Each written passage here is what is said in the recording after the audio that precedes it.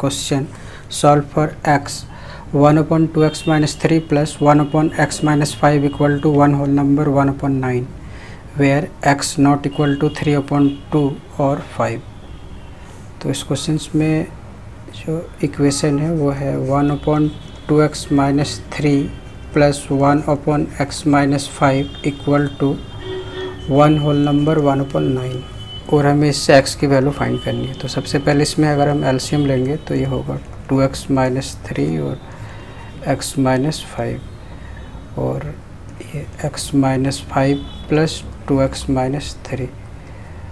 और इस mix fraction को हम सिंपल फ्रैक्शन में चेंज करेंगे तो 10/9। सो इम्प्लाइज दैट ये हो गया 3x minus 8 अपॉन और इन दोनों को अगर मल्टीप्लाई करेंगे तो ये होगा 2x square minus 13x plus 15 equal to 10/9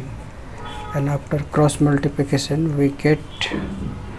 इसको 10 से मल्टीप्लाई करेंगे तो ये होगा 20x square minus 130x plus 150 equal to 9 3 जा 27x एंड 9 8 जा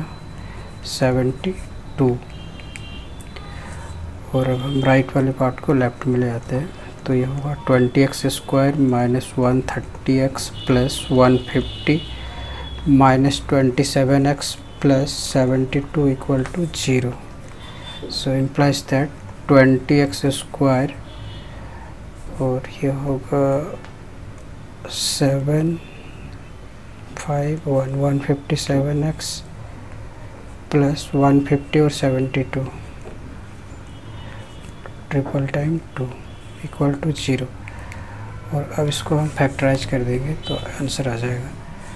तो इसमें हम पहले 2 का फैक्टर निकालते हैं तो 2 से होगा ये 1 1 1, फिर 3 से लेंगे तो ये 3 3 जा 9 और ये 7, तो 2 3 37 और ये 20 और हमें इनसे लाना क्या है 157। तो 20 और 3 2 जा 6, 120 में अगर हम 37 ऐड कर देंगे तो 157 आ जाएगा। So implies that 20x square plus minus 120x minus 37x plus 2 2 2 equal to 0 and now we take 20x as a common, so x minus 6 and